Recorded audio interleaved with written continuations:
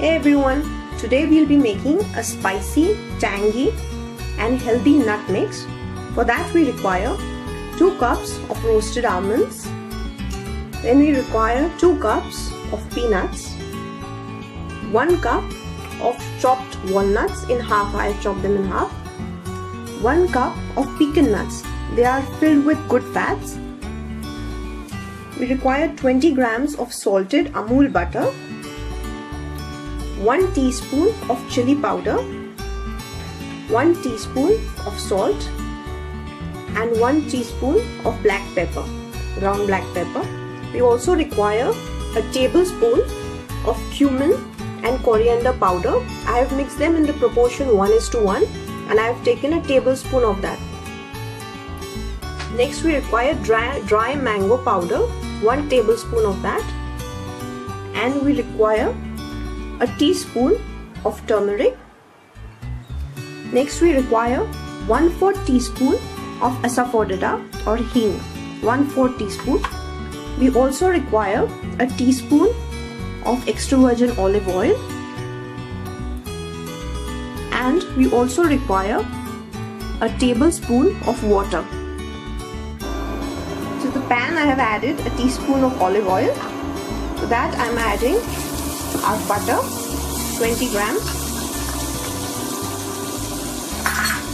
To this I am going to add a tablespoon of water.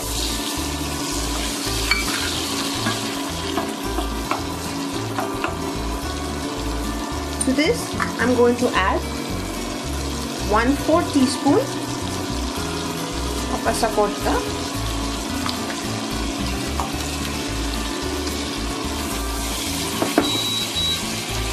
And to this I am going to add all our spices.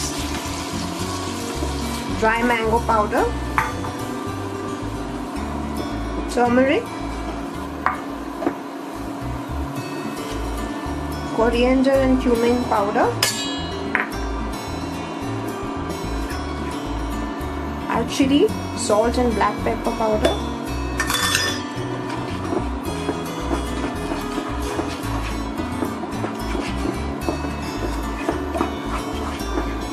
and I'm going to let it mix to a very nice even mixture.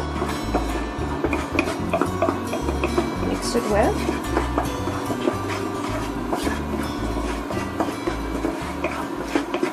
And then to this I'm going to add our peanuts, walnuts, almonds, walnuts and pecan nuts. And then I'm going to mix it thoroughly so that all the nuts are coated properly with our spices.